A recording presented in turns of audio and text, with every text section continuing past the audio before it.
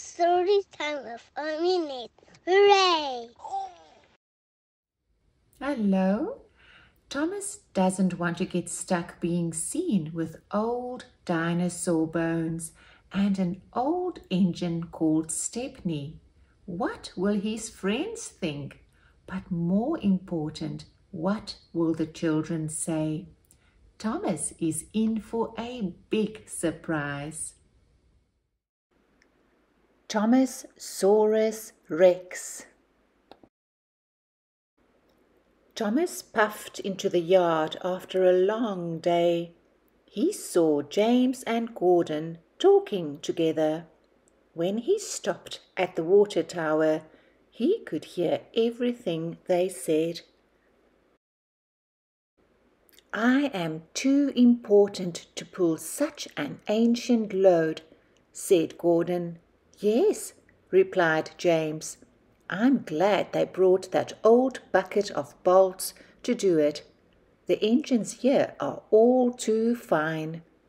I'm surprised he can do anything. He is so old. Well, it makes sense for him to pull that special. The fossils deserve each other," said James. Both of the engines laughed. Thomas wondered what they were talking about. Percy was waiting when Thomas got to the shed. "Did you see Stepney?" asked Percy. "Did you see what his special is?" "No, but I heard Gordon and James talking about it," answered Thomas. "They said it was a lot of old junk." "I think it's kind of neat," said Percy. "Don't let them hear you say that," said Thomas. "They'll tease you too." Thomas liked Stepney. Stepney was one of the oldest engines on the whole island of Soda. He had seen a lot and had interesting stories to tell. Thomas's favourite story was about Sir Topham Hatt as a little boy. One beautiful day, little Topham Hatt was out for a carriage ride with his grandfather. The horse was dashing through the countryside. Grandfather Hatt saw a rut in the road, but it was too late to swerve. Crack! The carriage's axe was broken, and the horse ran off. Luckily, no one was hurt, but they were a long way from home. Just then, Stepney, a brand new engine, came chugging by. He was pulling a load of coal, so he didn't have any passenger coaches. There was only one thing to do. Topham Hatt and his grandfather crawled up on top of a pile of coal, and off they went. When they got to town, little Topham Hatt was covered head to toe in coal dust. He was very dirty, and so was grandfather, so mother couldn't be cross. They both laughed and even had their picture taken. Thomas always liked that story, and Percy liked it too. It made them laugh to think that Sir Topham Hatt was ever that dirty.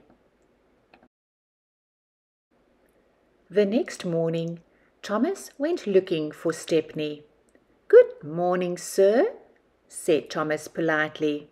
"Well, hello, Thomas," said Stepney with a smile. "What do you think of my special?" Thomas looked at the rock with some bones in it and at the old chest. He didn't want to hurt Stepney's feelings. "It sure looks old," he stammered. "It's the oldest thing I have ever pulled," laughed Stepney. "It makes me feel young. The chest is full of gems from Rolf's castle in the days of knights. This fossil is from the age of dinosaurs. It is going to be part of the museum fair at Titmouth. And so am I, because I am so old, he added proudly. Thomas thought the things seemed pretty interesting, but he remembered Gordon and James saying they were junk. Thomas didn't know what to think. Just then, Sir Topham Hatt came to see the engines. Stepney and his special must go to Titmouth for the museum show, he said. But the hill to Titmouth may be too steep for Stepney with that valuable special, so someone will need to help push from behind. Push? I would not push a special made of solid gold, said Gordon, let alone that pile of old junk. I only pull specials, and important ones at that. I don't think we should have to push that special, sir, said James. Thomas did not want the others to tease him, but he saw that Stepney looked sad that no one wanted to help him. I will push Stepney's special, he quietly volunteered. Thank you, Thomas, said Sir Topham Hatt. I appreciate it when engines prove that they are really useful. And then he gave Gordon a stern look. Gordon puffed, and James gave a cheeky chuckle. Better him than us, he said. Thomas pushed the special out of the yard. He heard James call out, "Don't let them mistake you for that old junk and send you to the scrap yard." All the way to Titmouth, Thomas worried about what everyone would say about his old special. He knew the children liked him, but would they think he was just an old fossil when he arrived with this old junk? When they arrived at Titmouth, there were already lots of interesting things to see. There was a butterfly tent, a petting zoo, and a frog exhibit. Thomas helped Stepney onto a special siding that allowed everyone to see the fossil and chest close up, but no one seemed to notice they were there. And then Thomas heard one little boy shout with delight, "Look over there!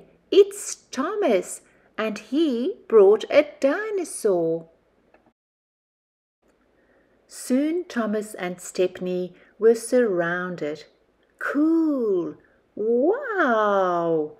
Look at that! Thomas had never heard the children so excited. He was excited too. Sir Topham Hatt walked over to them. Thomas was surprised to see that he looked dirty. "Good work, Thomas," said Sir Topham Hatt. "I should have come with you and Stepney. I got a flat tire. I haven't been this dirty in a long, long time," he laughed. "Do you remember that day on the coal car, Stepney?" "I sure do," chuckled Stepney. "You were a happy little boy, sir. Just like these children, they will never forget this day." "And neither will I," added Sir Topham Hatt.